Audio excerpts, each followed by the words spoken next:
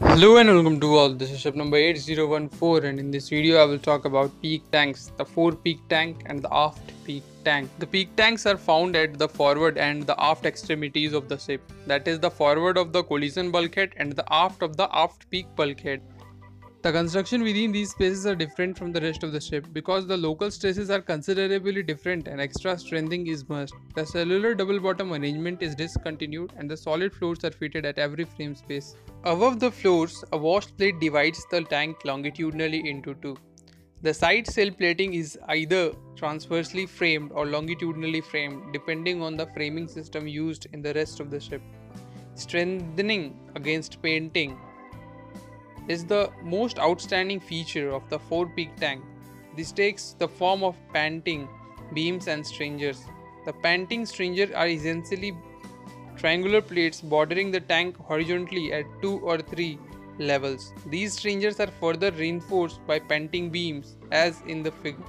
Hooks are fitted between and at each level of panting stringer. These provide additional strengthening in the vicinity of the stem.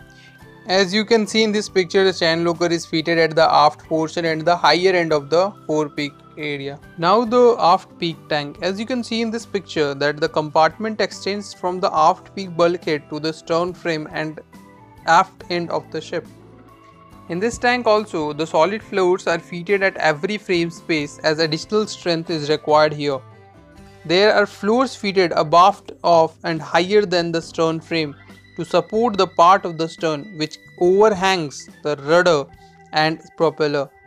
At the head of the rudder post, an extra strong floor is fitted called the transom floor. This floor is designed to support the overhanging mass and framework of the stern. The entire tank is divided longitudinally into two by a wash plate with lightning holes. The peak tanks are usually used for ballast or sometimes as a freshwater tank. So this much is important from this topic and hope you have liked it. Thank you.